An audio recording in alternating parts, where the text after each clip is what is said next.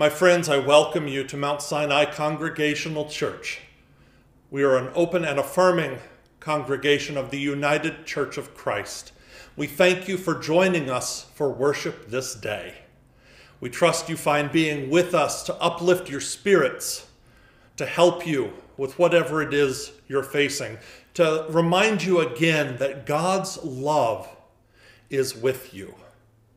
No matter who you are or where you are on life's journey, you're welcome here.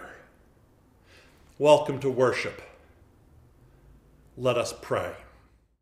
Holy One, be with us in the sacred space. Stir your spirit in and among us as we offer our prayers and praises. We long to hear more than the groaning of creation around us, more than our own fearful groaning.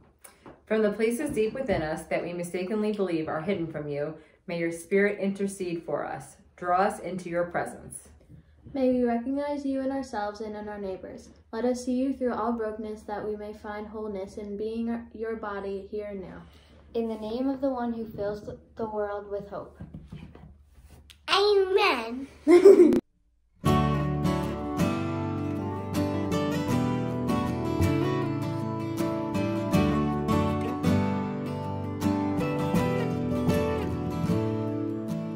In times of brokenness, in every wilderness, God has seen us through. Times when our strength was gone, somehow we carried on. God has seen us through. Look behind and see, throughout history, God has never let us down. Lean ahead and trust, God is guiding us. God is with us here right now. God will see me through. God will see you through. God will see us through somehow. Step by step, we'll be given all we need. God will see us through this now.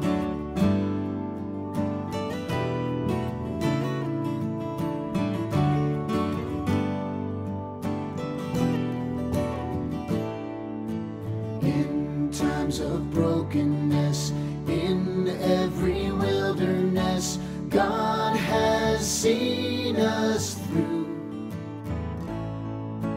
Times when our strength was gone, somehow we carried on. God has seen us through. Look behind and see, throughout history, God has never let us down. Lean ahead and trust, God is guiding us. God is with us here right now. God will see me through. God will see you through. God will see us through somehow. Step by step, we'll be given all we need. God will see us through this now.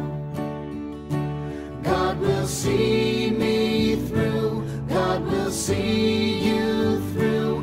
God will see us through somehow. Step by step, we'll be given all we need. God will see us through this now. God will see us through this now.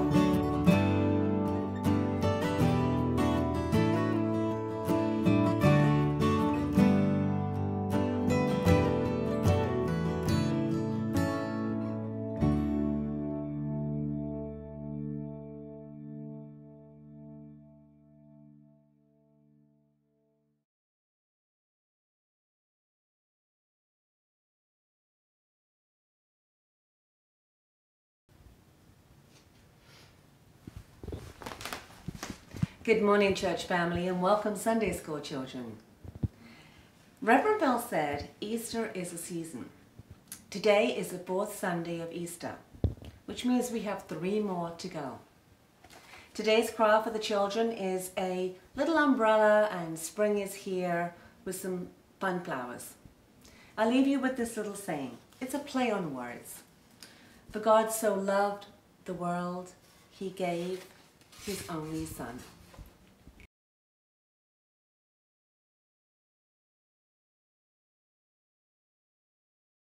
A reading from Luke chapter 24, verses 36 to 48. While they were still talking about this, Jesus himself stood among them and said to them, "Peace be with you." They were startled and frightened, thinking they saw a ghost. He said to them, "Why are you troubled, and why do doubts rise in your minds?" Look at my hands and my feet. It is I myself. Touch me and see. A ghost does not have flesh and bones, as you see I have. When he had said this, he showed them his hands and feet, and while they still did not believe it because of joy and excitement, he asked them, "Do you have anything to eat?" They gave him a piece of broiled fish, and he took it and ate it in their presence. He said to them, "This is what I told you while I was still with you. Everything must be fulfilled that is written about me in the law of Moses, the prophets, and the Psalms." Then he opened their minds so they could understand the scriptures. He told them, "This is what is written. The Messiah will suffer and rise from the dead on the 3rd day, and repentance for the forgiveness of sins will be preached in his name to all nations, beginning at Jerusalem. You are witnesses of these things."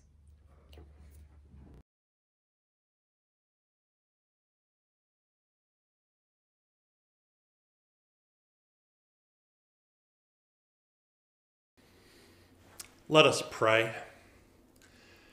Gracious God, your word became flesh and dwelt among us, full of grace and truth. Let your word dwell within us. May the words of my mouth and the meditation of our hearts be acceptable in your sight, O Lord, our strength and our Redeemer. Amen. Grace and peace to you this morning. Grace and peace. The astute church nerds among you might have noticed that this week on the church calendar is Good Shepherd Sunday, when they do the readings from John about the Good Shepherd, and we do the 23rd Psalm, and we actually did those last week. The reason for that is I made a mistake, and I misdid our worship plan, and I didn't catch it until it was too late to put everything in a different order and everything else. So one of the things that's a joy of being a minister is I get to make my mistakes publicly. And now with the joy of YouTube, they are saved in perpetuity. But I'm reminded of the wisdom of a colleague of mine, Reverend Holly Jackson of the United Church of Christ of Seneca Valley in Maryland. She says, what the church is about is what we do on our best days. What she means by that is we say that we feed the hungry and we help the poor and we care for those in need and we practice being good news and we do all of these things, but that's what we do on our best days. And what about our not best days? Well, for those we ask forgiveness. And we seek to try again. We seek to learn from them and do better. So on our best days, we are the church.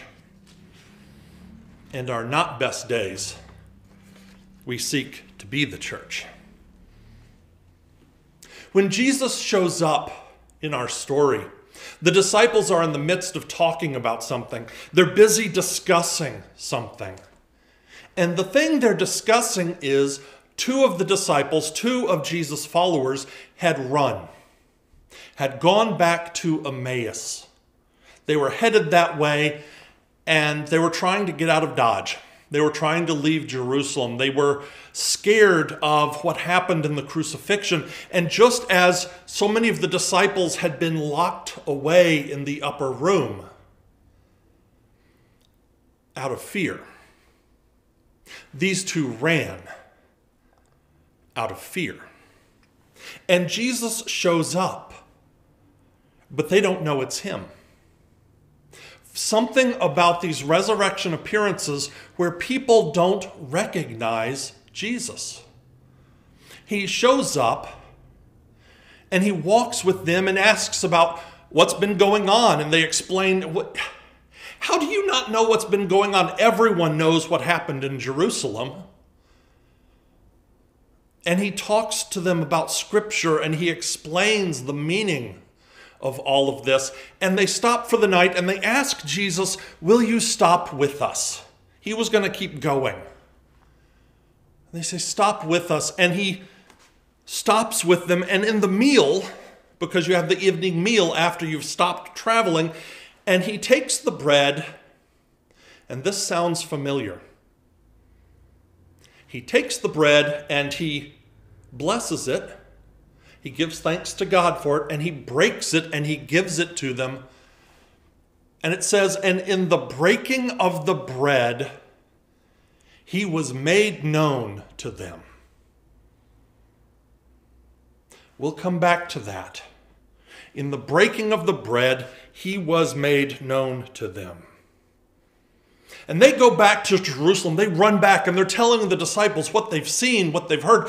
They saw Jesus.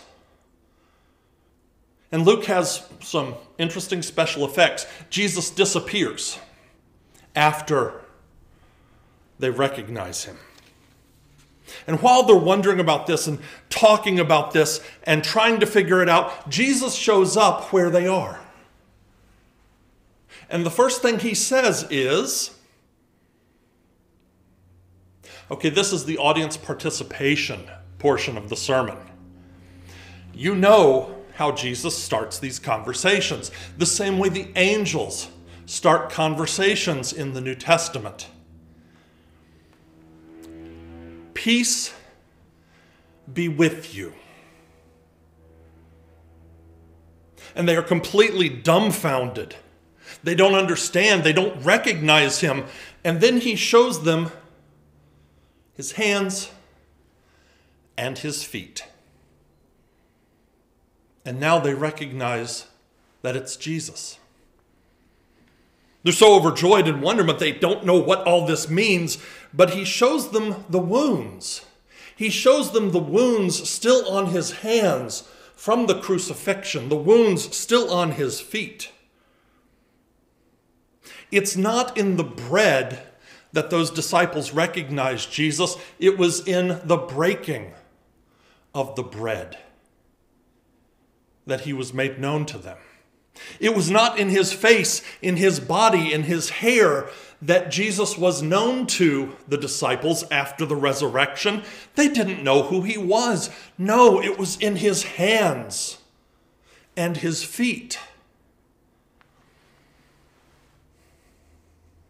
I wonder how many times we discover our people because we have the same wounds they have. How many times do we discover our people because their wounds look like our wounds? When parents encounter the hard blessing of raising a lesbian, gay, bisexual, transgender, or queer child in a world that is so terribly bigoted and judgmental, when a parent like that finds a group like Rainbow Roots and discovers they are not alone, that other parents have wrestled with this, other parents have struggled with school districts that do not comply with state law, that do not handle it well, when other parents have dealt with family who wants to disown family because of who they are, when they discover each other's woundedness and need for support, they recognize these are my people. When my wife or I have written about or spoken about infertility or loss of pregnancy or loss of a child, we discover again and again that telling the truth about what is a terrible wound to the body, to the soul, to the relationship, telling the truth about that frees people up to tell the truth about their experience of it. It allows people room to talk about it, maybe for the first time. Years ago, I served in Michigan, and we had a building next door to the church. It was an old Bell telephone building. And in it was housed part of the alternative education high school, meaning these are the kids who couldn't get along or had enough learning differences that the school district didn't know what to do with, or were troublemakers. And so they had a special place they went for high school, and we housed part of it in this building. And one night the window got broken. I don't think it was the kids from the program. I think it was neighborhood kids who did it, but that doesn't matter. One of our church members, an older gentleman, went next door and he said, "Can I borrow a couple of your kids?" And the teacher said, "Sure," because we had talked with them beforehand. And the member went over and borrowed these kids and taught them how to fix a window. Taught them how to pull glass safely, how to scrape putty out of the window frame, how to put new glass in and put the putty around it. And a couple of things were done with such wisdom. The first is he didn't clean up their putty job. He didn't make it look smooth and professional. He could have. He didn't. Their thumbprints were still in that putty, which means every time they were in that room, they knew which pane of glass was theirs, which part of that window they had fixed. The second part of the wisdom was we started working with the kids.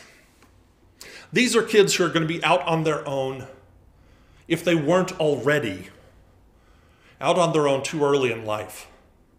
These were going to be kids who had to deal with being a grown-up without necessarily having the tools. So adults from the church taught them budgeting, how to cook meals that were cheap but also had vegetables in them and were nutritious, how to balance a checkbook, how to sew so they could repair clothes or learn to make things to give away. They made lap robes and they made those bags that go on the back of wheelchairs. And they taught them all sorts of things, but the trick was it wasn't about the teaching. That was important. We called it Real Life 101. We wanted them to learn real life skills that would help them. But what we really wanted to do was to get adults in their lives. That was the whole purpose. Get adults into their lives who would listen to them. Because when kids are learning to weave a rug, or cook a meal, or sew something, they talk. And they talk about what bothers them, and they talk about all this other stuff because you're not looking at them asking about themselves. You're looking the same way they are and working on something, and that makes it easier. We've learned over the past several years that the way that terrorist groups and white supremacists radicalize people is they find out how they're hurting, and they lean on those hurts. They find people who are lonely, disaffected, wounded, cursed by family, and they lean into it and then offer an alternative. And we've also learned that being cursed by a family, all it takes is not being blessed by the family. We also know that some people play a game of one-upsmanship when it comes to being hurt, being wounded, being in pain. Oh, you think that's bad? Oh, wait till you hear what I've got going on. Some people seem to collect these things, and they use them to bring everybody down. But what if, instead of leaning on the hurt to manipulate someone into our agenda, what if instead of collecting hurts and trying to use them for some kind of social leverage, what if instead we recognize Jesus in the wounds? What if instead we looked for Christ in the brokenness? What if instead of hearing someone's pain, trying to outdo it, one-up it, or manipulate it, what if we listened as best we are able? What if we listened the way we imagine Jesus would listen? When we are in pain, don't we long for someone to listen to us the way we imagine Jesus listening?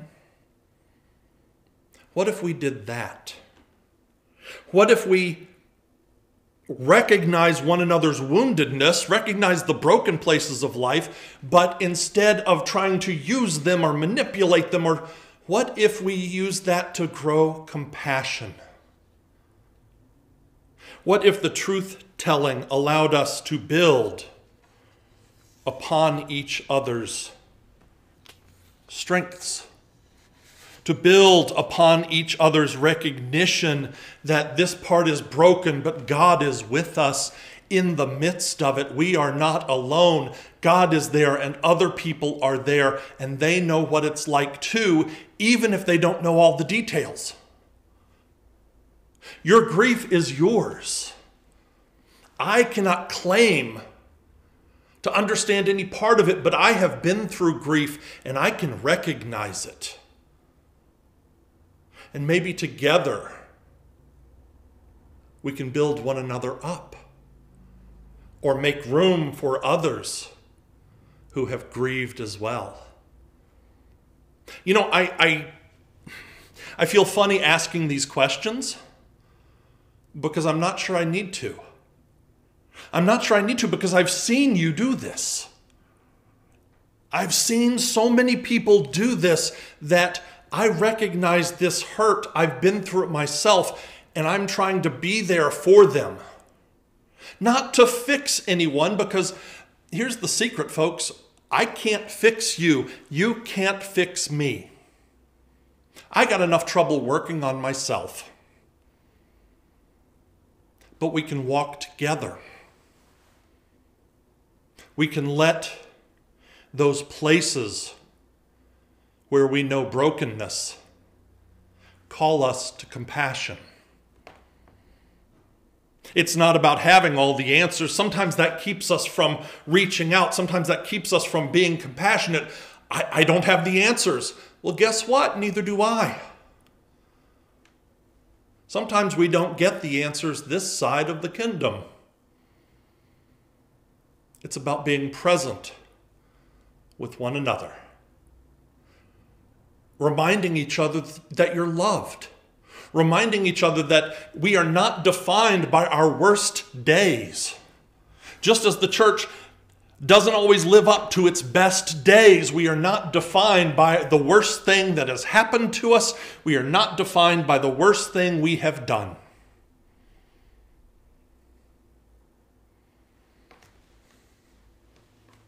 It's about making room for more compassion for one another and for ourselves. In the breaking of the bread, Jesus was made known to them. In the wounds, they recognized the risen Jesus in their midst. Just so. Thanks be to God. Amen.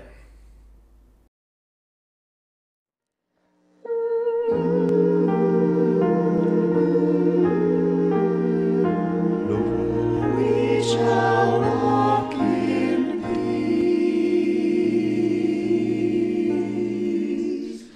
We shall walk through the valley in peace. Shall walk in peace.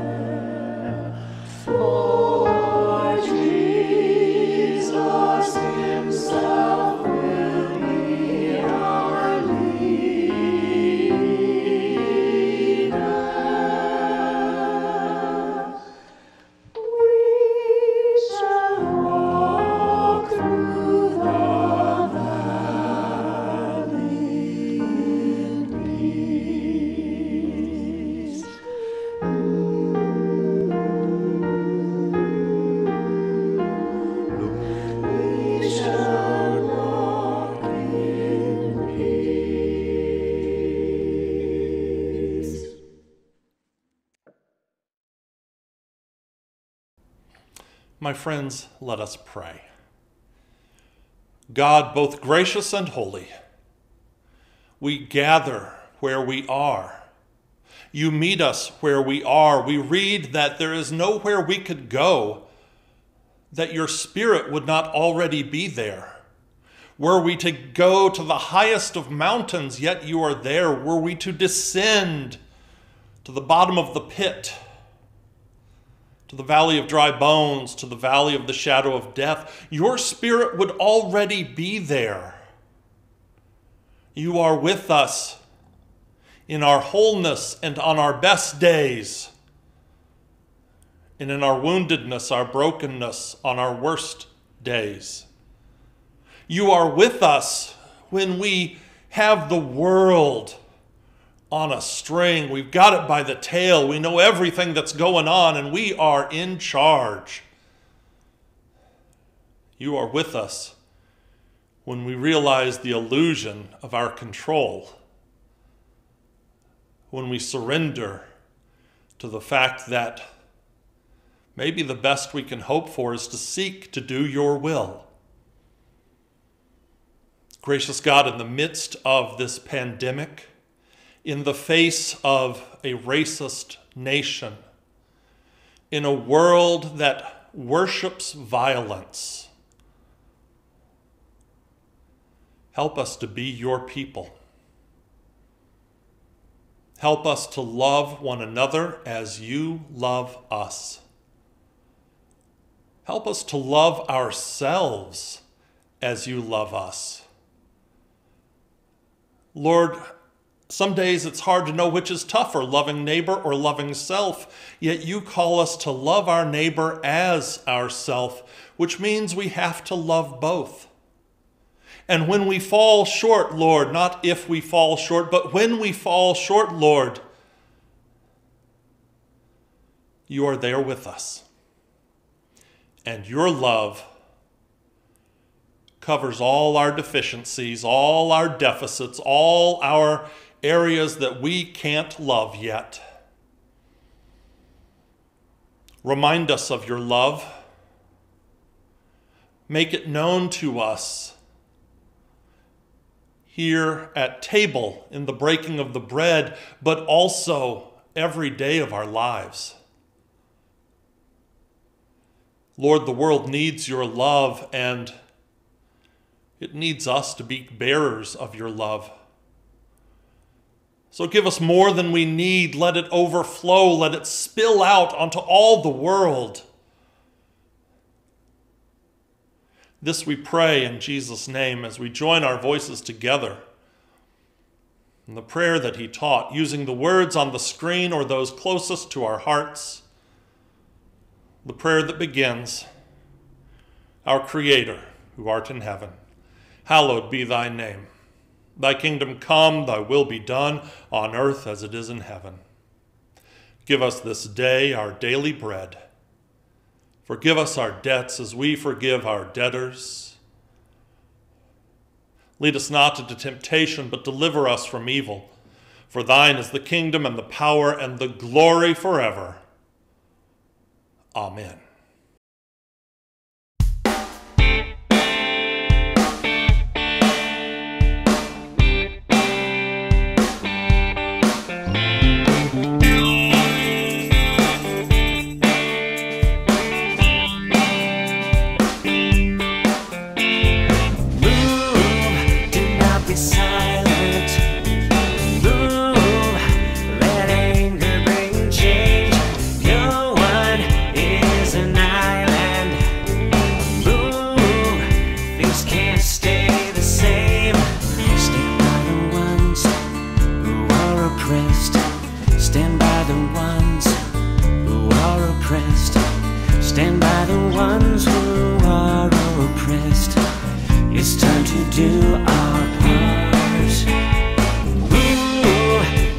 Be silent, move, let anger bring change.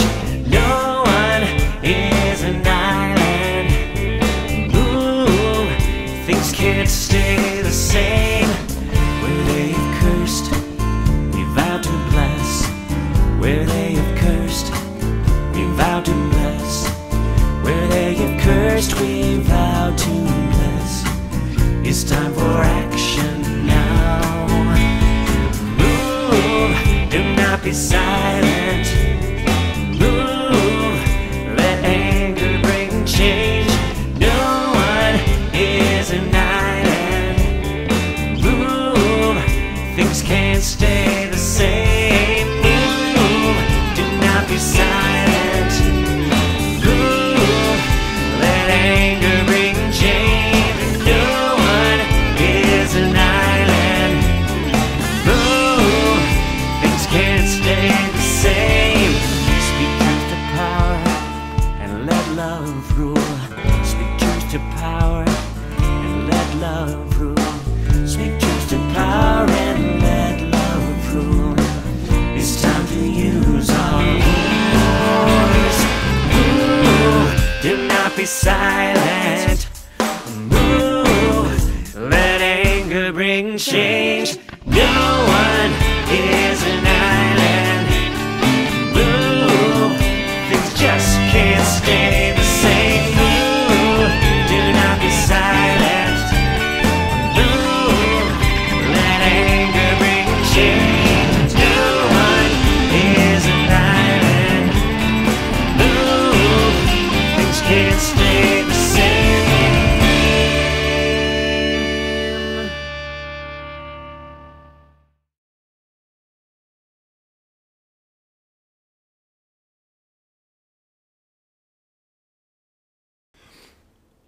My friends, we gather at table, wherever that table may be.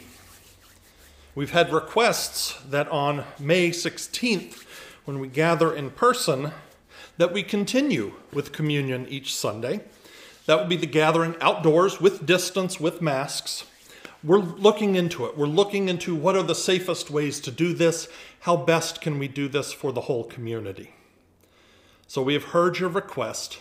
We are taking it seriously, and we want to see what is possible. But where you are right now, you are in communion with God and with the church and with one another. And we celebrate that, we remember that, we memorialize that, we make it so we can't forget that when we gather here at table with bread and with cup. And what we do here is about the world. It's about us and our individual connection with God, but it is also about the world. That we look for a day when sharing by all means scarcity for none. We look for a day when God's abundance is not treated as a commodity, but as a shared gift. When we don't build walls, we build longer tables. And so we come here as we are, whatever our brokenness, whatever our wounds, whatever has held us back, whatever we are facing, we come here in the midst of all that we are in the midst of. And we gather here, and we remember on the hillside with the crowds, he took the bread and blessed it and broke it and gave it to them. And in the upper room, the night he was betrayed, he took the bread and he gave thanks to God. He blessed it and he broke it and he gave it to them. And on the road to Emmaus, when they stopped, he took the bread, gave thanks to God, and he broke it. And he gave it to them. And in the breaking of the bread, he was made known to them. In like manner, in that upper room, after the supper, he poured the cup. He gave thanks to God, and he gave it to them, saying, "Drink from this, all of you. For this is his body given for us. This is the cup of the new covenant, the cup of salvation poured out for us, for you and for me and for the world." Let us pray. Gracious and holy God, we come to this table just as we are, however we are this day. And we gather with all those at this table this day, in person or apart. And we are gathered by your Holy Spirit. We ask that Holy Spirit to make of these simple gifts the realization of your presence in our midst. Make of these simple gifts the reality of your love for all. Come quickly, Lord Jesus. Be with us here. In your name we pray. Amen. The body of Christ given for you. Do not forget the love of God. Take and eat.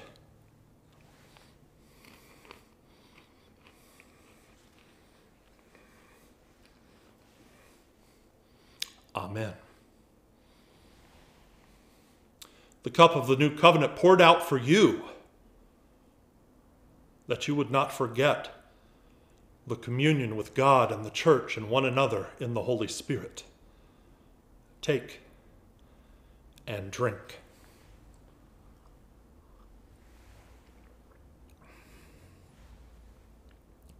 Let us pray.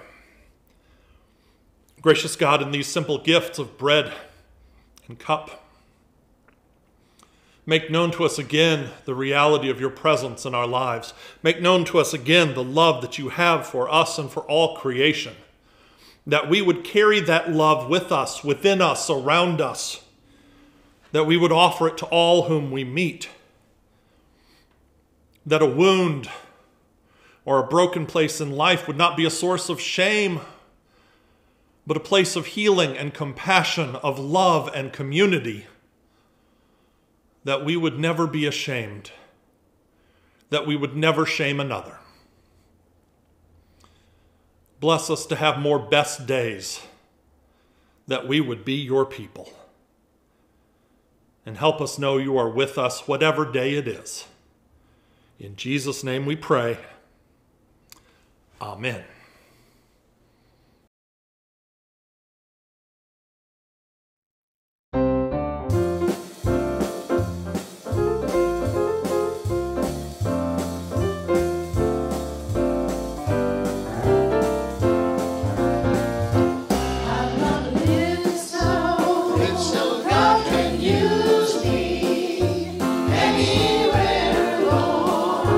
Anytime.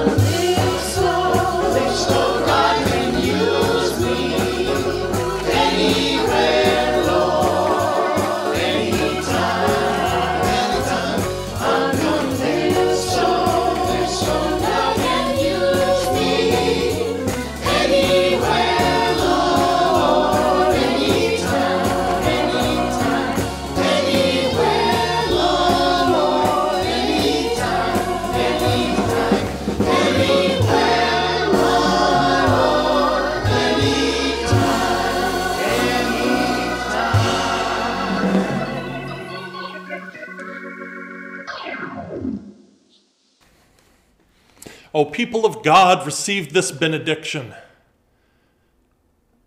May the Lord bless you and keep you. May God's face shine upon you, be gracious unto you. May God's countenance be lifted up upon you. May you always know God's peace.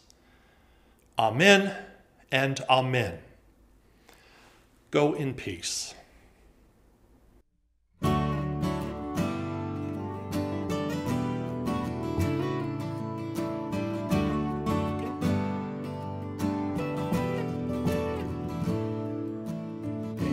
Times of brokenness, in every wilderness, God has seen us through. Times when our strength was gone, somehow we carried on. God has seen us through. Look behind and see, throughout history, God has never let us down.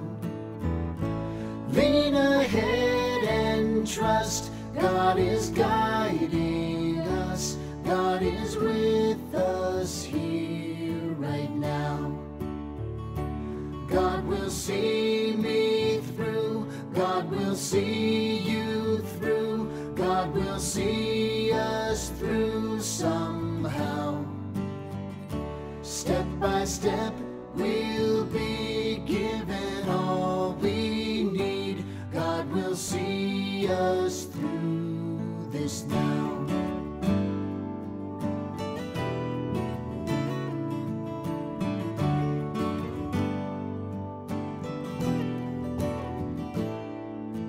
In times of brokenness, in every wilderness, God has seen us through. Times when our strength was gone, somehow we carried on. God has seen us through.